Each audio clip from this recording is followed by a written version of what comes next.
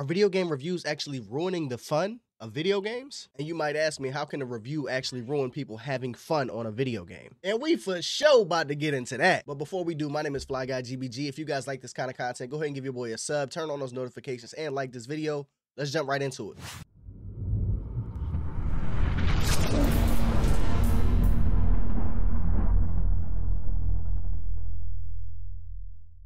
Yes, review sites have been a thing for a long time at this point. However, when I was younger, in order for us to actually discover what game we actually wanted to play, we would go to the EB Games, we would go to GameStop, we would go to Funko Land, and we would actually just look at the back of the box and be like, you know what? I think I want to play this. Now it seems like more and more gamers are actually letting reviewers make up their mind about what games they want to play. For whatever reason, these days, gamers are only playing games that are rated in the 80s and 90s on Metacritic.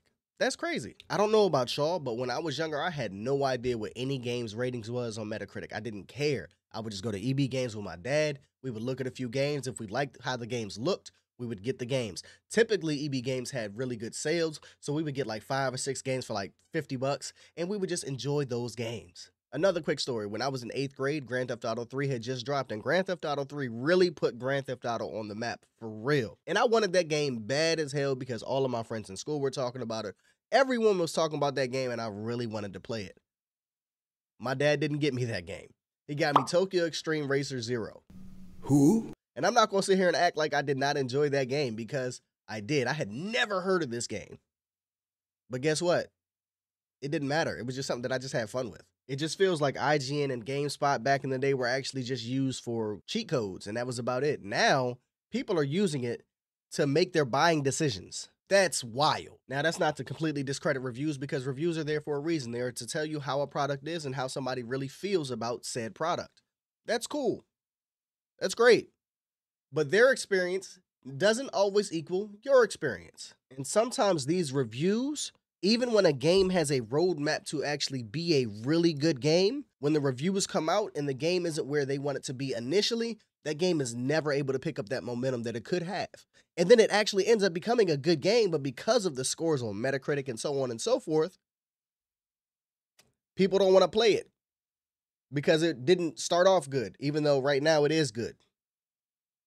Doesn't make sense. A game that kind of fits that mold is Halo. I think Halo actually had a good start, though, and then they kind of fizzled off with lack of content and so on and so forth, but then they brought content back and they started to build the game up better, but people already had this negative connotation towards Halo, so people don't want to play it now.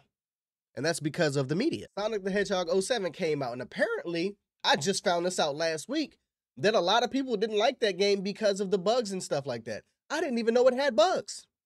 You know why? Because I just played the game. I didn't look for stuff like that. Didn't really care to. I just wanted to have fun. Where these days, if a reviewer says this game runs at 30 frames per second, depending on what company makes that game, people aren't going to want to play that game. And I'm not saying reviewers don't serve their purpose, because they do. But for example, Forspoken on Metacritic right now, the Metacritic score is 64. I don't think that game is a 64 game. I think it's actually a higher rating than that. I would have probably said it's probably a 75.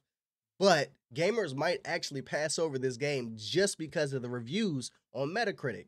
And the game is not that bad. It's a decent game. It's an okay game. It's fun. You can have fun on Forspoken. And that's the goal of video gaming, right?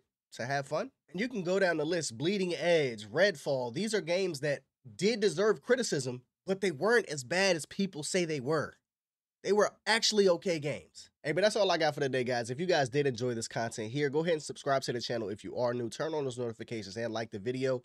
It really helps your boy out. I promise you that. But also, are you one of those people that let reviews actually determine if you're going to purchase a game or not? Or do you actually kind of make your own decisions and you're like, you know what? This game is fun to me, and that's all that really matters. Let me know in the comments below. But I'm going to holler at y'all. I'm out. So leave the hate at the door and just tune into the show and bring yourself and all the comments to the chat. Let's go. You dig?